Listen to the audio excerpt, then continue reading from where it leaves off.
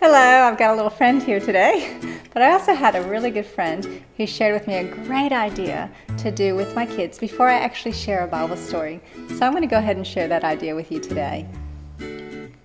Before I read a story from the Bible to children, it's really good to give a little Snapchat of context before the story.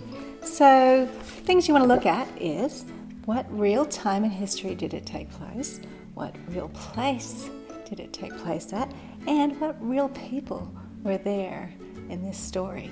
So let me give you an example. Let's say I was going to share the story of Jesus' resurrection from the Gospel of John. So I might introduce it to my class this way. I would say, kids, I've got a fantastic story to share with you today from the Bible. And it happened a long time ago. And I would show a poster like this and say, now it's the year 2016. Now this event happened about the year 30 AD. I wonder how long ago that was. And the kids start working out the maths. Yes, it was a really long time ago, wasn't it? 1,986 years ago. And then I'd say, and it was in the city of Jerusalem. Does that city still exist today? Yes, it does, in the Middle East. And in this story, we're going to look out for some people. We're going to look out for someone named Mary Magdalene, two of her friends, and two angels turned up, and then someone really special. And then I would proceed to go ahead and tell the story verbally or orally, or I could read it from the Bible. Another thing that I've added with this story is I've printed out some photos from the internet of the Garden Tomb in Jerusalem. And photos are really, really helpful. And I also have the added benefit of having a photo of myself years ago at the Garden Tomb with my friends. And this really helps. So you can print out photos from the internet. You can get a book to show the place that you're talking about.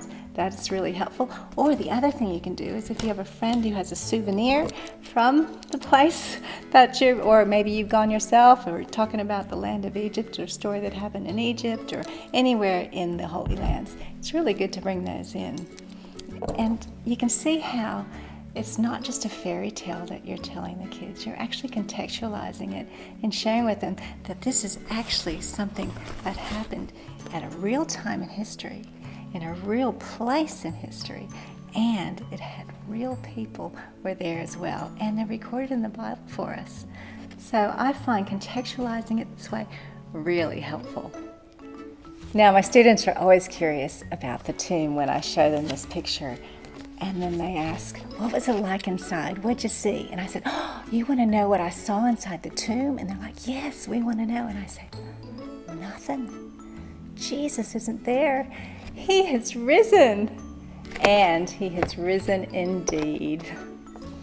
I hope you find this idea helpful with your classes and the children that you teach. And if you have any ideas for me, can you please share them below? Because I would love to make some clips with your ideas, and I love learning new ideas and sharing them around. So once again, thank you for watching, and thank you so much for your encouragement in this crazy sort of YouTube world. Appreciate it.